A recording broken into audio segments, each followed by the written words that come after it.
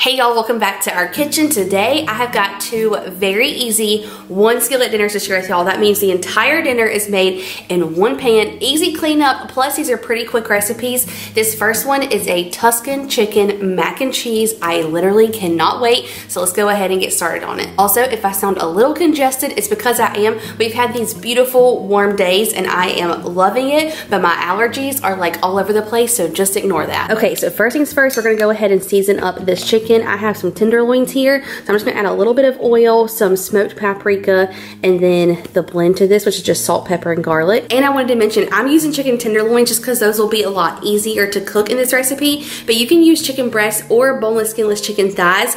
If you do the chicken breasts, kind of like pound them out so they're a little bit thinner, and that way they'll cook like more fast and evenly in your skillet.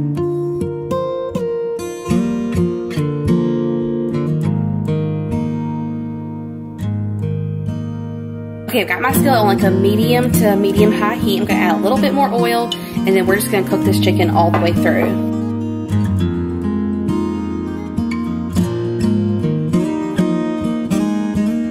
Okay, so once your chicken is finished cooking, just add it to a plate and set it aside. You can put some tinfoil over it if you want to keep it warm. Okay, I'm trying to let my skillet cool down just a little bit, but we're gonna add in 2 tablespoons of butter. And then the recipe calls for 1 entire yellow onion, but I'm only gonna add in a little bit because y'all know. So I'm adding it in there, but not the full amount.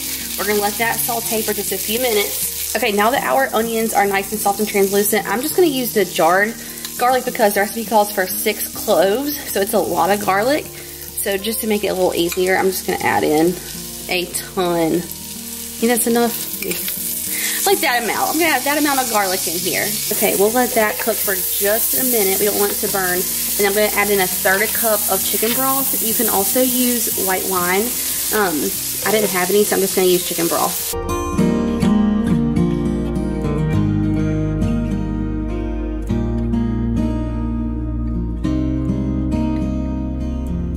Now we're just gonna let this simmer for about 5 minutes and kind of reduce down. I had to come down here and see what you got going on.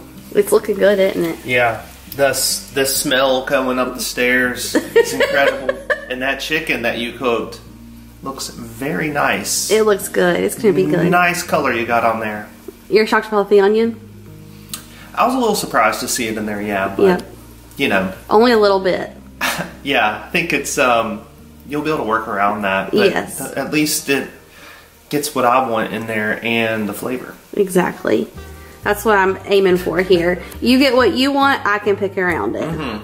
Okay, now we're gonna add basically an entire jar of sun-dried tomatoes. Ours apparently froze in the refrigerator, so I think it's thawed now. But you wanna add the entire jar minus like 1 to 2 tablespoons of the oil. Hopefully this is thawed enough that I can like get it in there. Okay, there we go. I think we're gonna be good. And then we're gonna let these cook for at least 2 minutes. If you wanna do 3 or 4, that's just gonna give it more flavor. Are you so excited, Donkey? Yeah, sun-dried tomatoes are one of my favorite I would say, I believe this recipe has your name written all over it. It does. This is like speaking to my heart. Okay, just kind of let those simmer in there. Okay, now to our skillet, we're gonna add about 3 tablespoons of flour and then kind of let that flour cook out for a few minutes. I think that first one was like a heaping tablespoon, so I'll try and do smaller ones. Okay, just kind of stir that around, let that flour cook out, and then we're gonna add 2 cups of chicken broth. Can you even believe this is gonna turn into mac and cheese? I keep like forgetting, like, oh, this is actually gonna be macaroni and cheese by the end of this.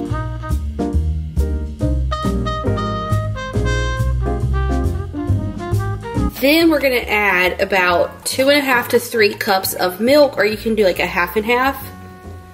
There's 2 cups. Now to this, you can add some fresh herbs, and y'all know I love just grabbing this at the grocery store. It's like over near the produce section, and it's just so easy to add this to dishes. It gives it flavor, it makes it pretty, all the things, very convenient. I wish they would go on sale more often. I'm just gonna do kind of like a big pinch of these in here, and then we'll do a little bit of salt and pepper to taste.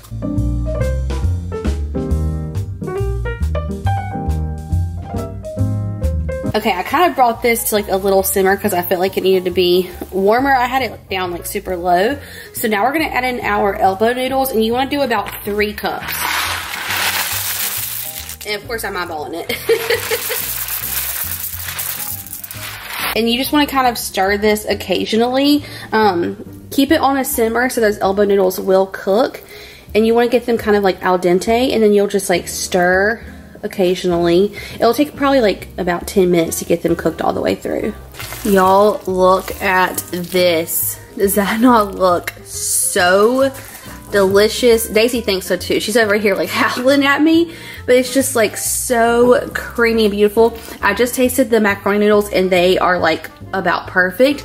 So now I'm just gonna add in like a big handful of spinach. And by the way, you wanna do baby spinach, but we'll just kind of like stir this until that spinach wilts and gets all nice and warm in there. Okay, I took it off the heat. We're gonna add in mozzarella.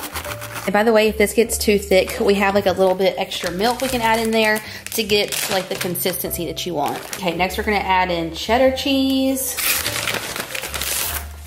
And last but not least, some freshly grated Parmesan.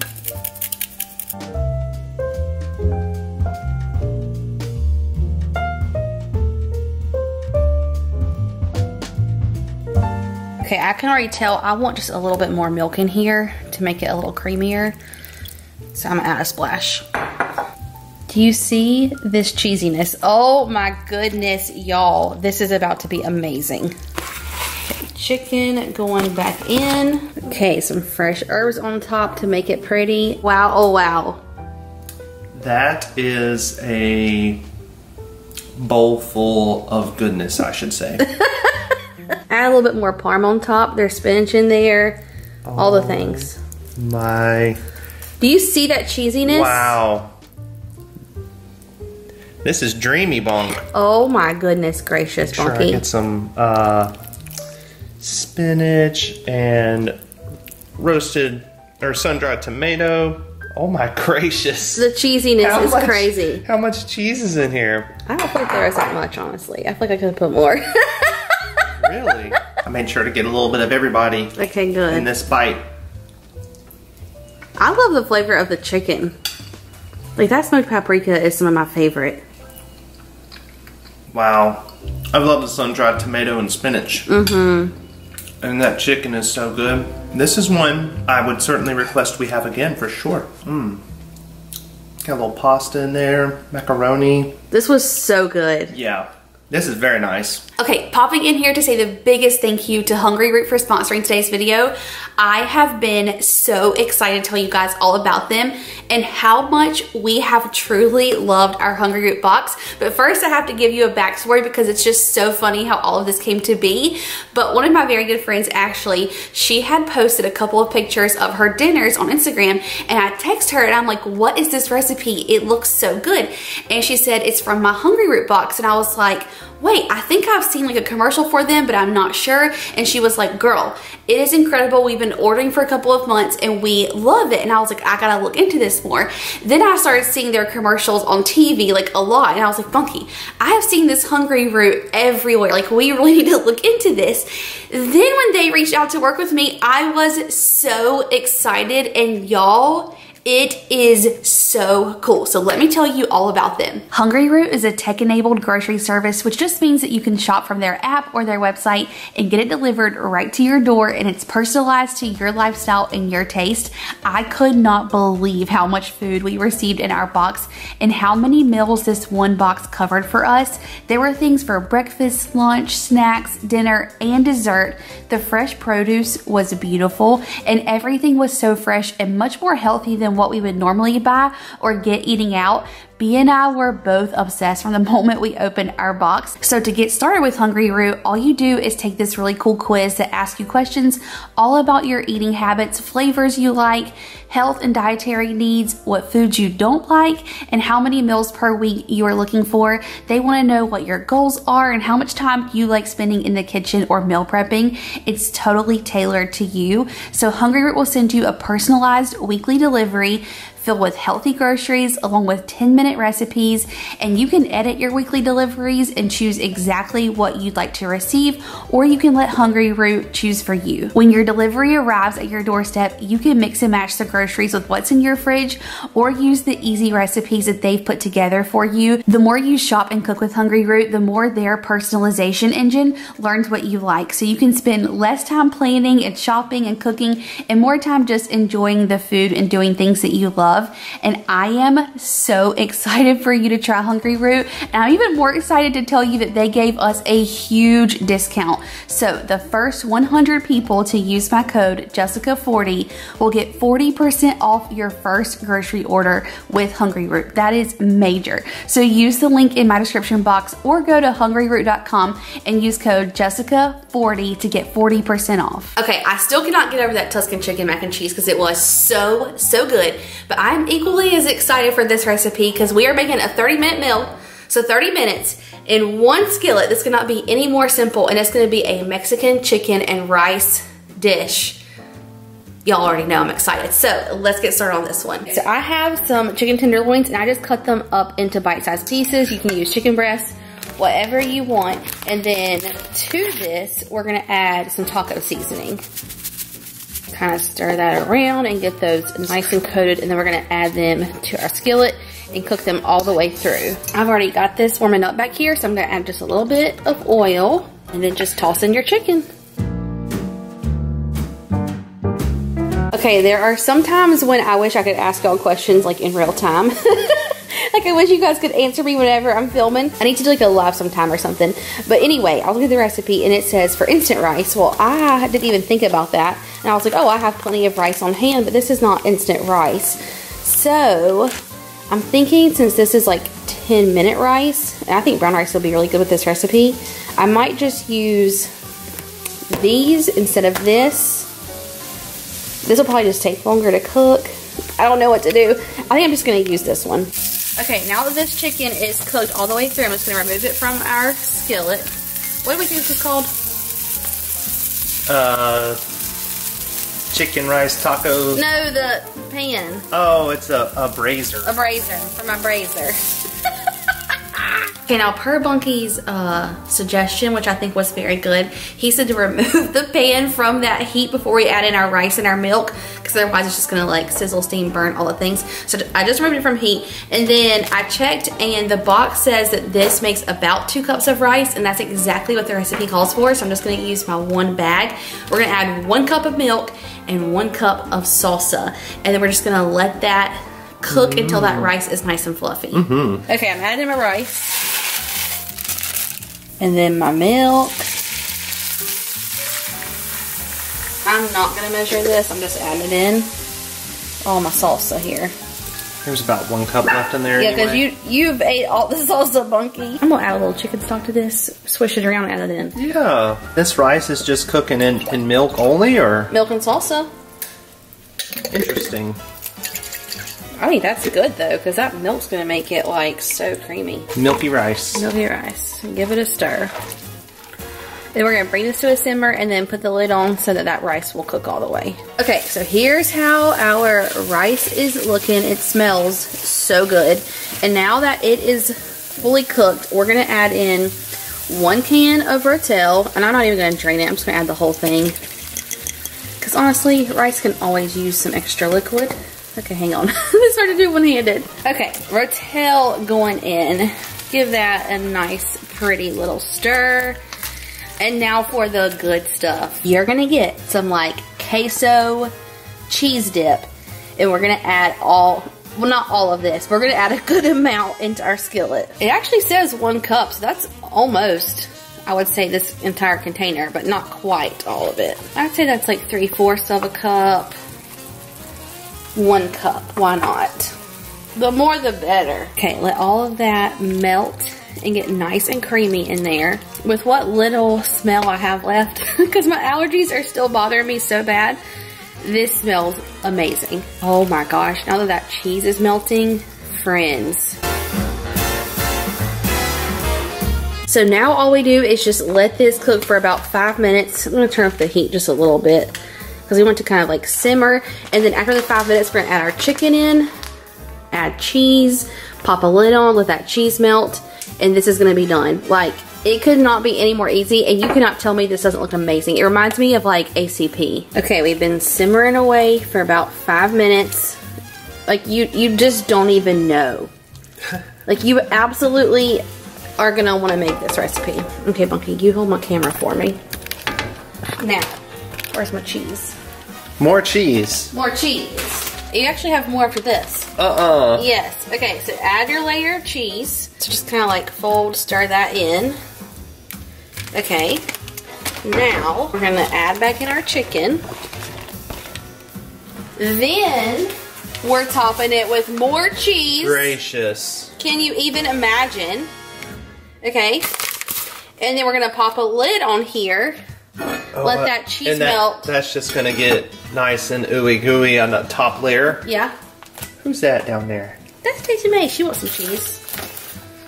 You want a piece of cheese, Daisy Mae? Okay. I was saying that this like reminds me of ACP kind of. Yeah. Like arroz con pollo. I don't think I said it right. Those are the vibes I'm getting. Those are the vibes I'm getting. Like chicken, cheesy rice. Usually arroz comes with like tomatoes, onions, peppers in there, so that's like the salsa. Mm-hmm. It is literally like deconstructed ACP. Yeah. Which is what I always order whenever we like go out and get Mexican food. Chicken, cheese, and rice. So good. Now I always get the like veggies on the side for Bunky because I don't want the onions, of course, but I can pick through these tiny onions. There's only a few. Do we just like put this on a plate and eat it? Do we eat it with like chips? Do we eat it with tortillas? No, it's just like a bowl. But I will say, yeah, I feel like eating it with chips would be so good. I think I might break a chip out and just get a little scoop. And then add a little tapatio. Yeah. And a little sour cream. Mmm. I am your girl, okay? Okay, for the big reveal. Oh, yes. Yes.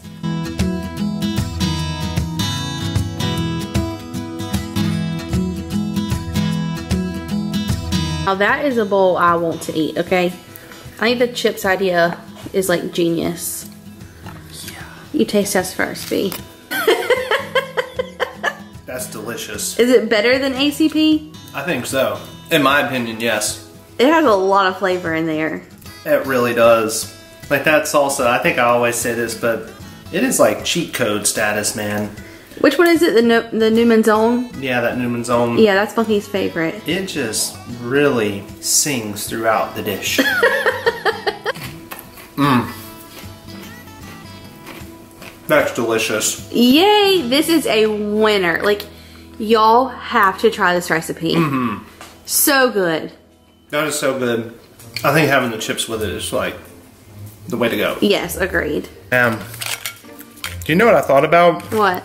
Just because I think if you put like a can of drained black beans in here. Oh, amazing. I mean, it would really like make it the whole meal. More beefy, you know? Almost. Mm-hmm. Oh, like, that more would substantial. So good, so good. Yeah.